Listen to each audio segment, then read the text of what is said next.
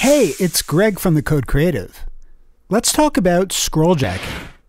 Possibly a term that you've heard thrown about, but what is scrolljacking exactly? Well, the term scrolljacking comes from the terms scrolling and hijacking. Sounds kind of scary, right? Well, scrolljacking can be a negative thing when it's not used in a smart way, and unfortunately, it can also create some accessibility issues. But of course, there are two sides to every story. And in my opinion, scrolljacking can lead to some really effective experiences for the end user. So first of all, I think it would help to clarify what scrolljacking isn't. You see, there's a normal scrolling behavior that users are conditioned to. The expectation is simply that when we scroll up and down, whether that be with our trackpad, our browser scroll bar, or our up and down arrows on the keyboard, the page scrolls up and down right along with us in a very synchronized, coordinated fashion. Scrolljacking, on the other hand, is anything that departs from this conventional scrolling behavior. Let's jump in right away to possibly one of the most obvious and perhaps extreme examples of the scrolljacking technique. This is where we have horizontal scrolling occurring even when we're actually scrolling vertically up and down. Here's an example from a site called reputationsquad.com. And by the way, I'm not knocking any of these sites that I'm using in this video. I'm simply using them to illustrate these scrolljacking concepts. So what I'm doing right now is I'm scrolling my mouse wheel to the right. And as I do, you can see that things move in a horizontal fashion. Even though I'm scrolling to the right though, the normal behavior that I'm accustomed to is for the page to move downward.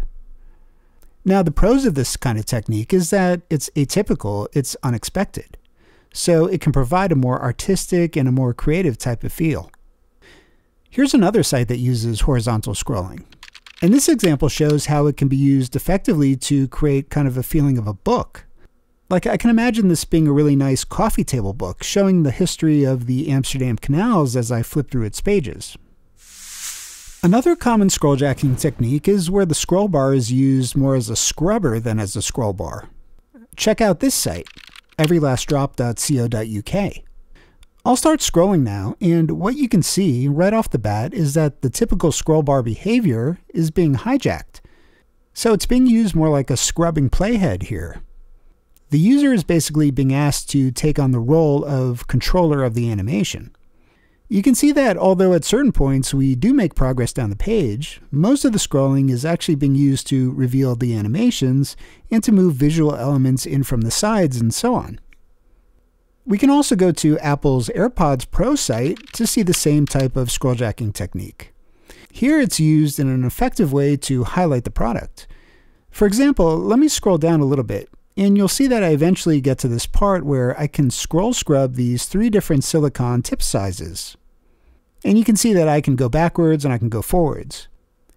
And this technique can help engage the customer by giving them a deeper and more interactive experience and feeling of the product.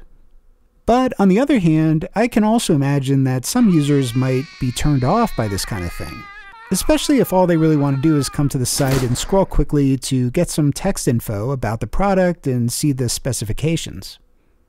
Another technique, which can often be considered a form of scrolljacking, is the famous parallax effect.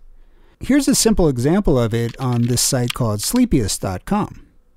With parallax effects, you have elements on the page that are moving at different speeds, and this creates an illusion of depth.